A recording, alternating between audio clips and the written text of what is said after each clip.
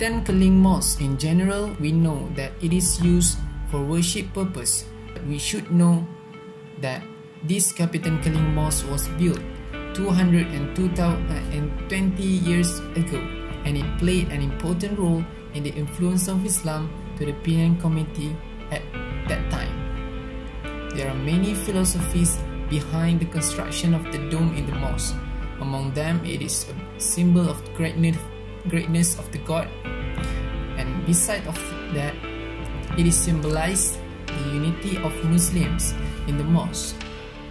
If we look at the dome of this Captain's Mosque, we will see there is a Star of David, which many of us consider it as a symbol of Israel or Jew, but in fact, it is a symbol used by the ancient Arab society. This is proof of the influence of the Arabs in the state of Penang in spreading Islam. A'udzubillahi minasyaitonirrajim. Innallaha yuhibbut tawwabin wa yuhibbul mutatahhirin. Shadaqallahu azim. Sesungguhnya Allah mengasihi orang-orang yang banyak bertaubat dan mengasihi orang-orang yang sentiasa mensucikan diri. Al-Baqarah verse 222. From this ayah, we know that Islam is very concerned about our cleanliness in our life. Therefore, worship place need to be as clean as possible from any dirt. Cleanliness in Islam is not rigid to the worship place only, but also has been applied to the toilet, shower and surrounding. Masjid Kopitiam Keling is not only has a clean worship area, but the toilet also differs from other such restaurant and public toilet. Furthermore, the surrounding also free from rubbish, and the mosque also provide many dustbin to encourage people to take care of our environment. Benefit of a clean surrounding is not limited to the personal comfort only, but it also prevent us and the nearest society from many diseases such as AIDS, cholera and food poisoning. From Hadis Muslim and Tirmizi, Inna Allah Jamil wa yuhibbul jamal, mean Allah is beautiful and love beauty.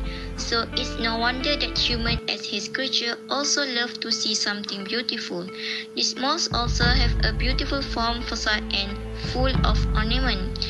There are many ornaments that represent earth such as flower, leaf and roots. Furthermore, Al-Quran also always remind us about Al-Ardu, which means earth. Other than that, it also contains geometrical ornament that shows Islam Golden Empire back to Khalifah conquest. This mosque also attract many non-Muslims to learn about Islam with its design. It is the first permanent Muslim institution to have been established in the area dating from the early 18th. Keling is a Malay term for people of Indian origin, nowadays considered offensive but not so considered at the time when the mosque was built. This mosque is a cultural heritage building that has been in Penang for more than 200 years. It has been conserved. In the Masjid Kapitan Keling area have a graveyard on the left side of the mosque, while around the mosque area include shops, houses, kindergarten and food stalls such as the famous Nasi Kandar Beratur. This is a strategic location as it helps Muslims at the shop or food stall to perform prayers without going through the hectic route too far from their workplace, as Penang have a busy road. Moreover, the mosque has been serviced well and regularly as the area was very clean and spotless. There were little to no damage could be seen. The roof did been fixed for a couple of times because of leaking during heavy rain due to the presence of a lot of holes, but it has been renewed and redesigned to imitate the actual roof, yet has been installed with the best material, mainly from Australia. It also preserved the original well and the authentic Muslim Mughal and Moorish design of its original mosque. See the interaction with each other happening when they enter the mosque. The atmosphere inside the mosque becomes more lively when it comes to obligatory prayers. At that time, more and more people would come and visit the mosque. After performing the prayers, some of them will sit in groups, chatting and interacting with each other.